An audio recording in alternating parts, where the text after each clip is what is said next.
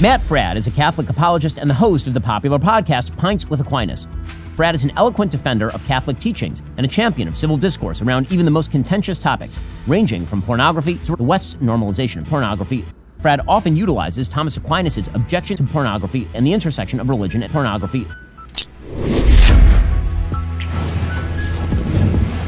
Matt, thanks so much for stopping by. Really appreciate it.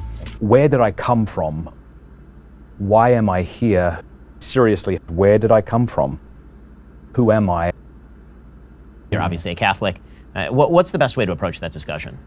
You and I are accidental byproducts of nature. So why is that argument important for you to make? Does it bother you that this is all meaningless? Does truth have an independent meaning without an independent creator of that truth who stands above that truth? I'd like a reason. And thanks. I was at the store the other day. My wife came out and she went, I don't care. Women are of lesser value than men. Thomas Aquinas says the incarnation is based upon... You know Aquinas far better than I do, in my viewpoint, from a Jewish viewpoint. Yeah. Catholicism is rich and based... You know, when I was a kid, in December, I would believe in Father Christmas. And I don't care.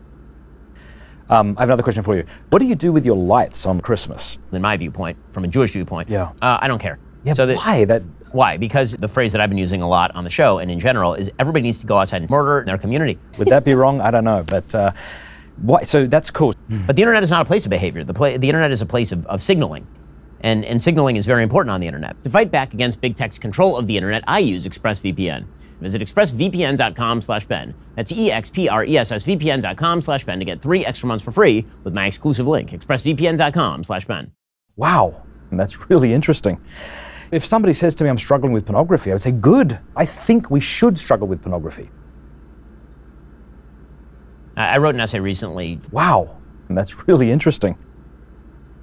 What do you think is the best way to insulate those values from the predations that we've been talking about?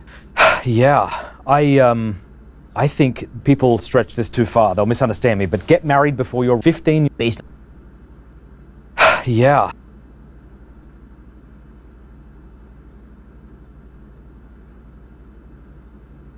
Well, Matt, it's been amazing to have you here. I really appreciate it. Everybody should go check out your work because it really is fantastic. Again, thank you for the time.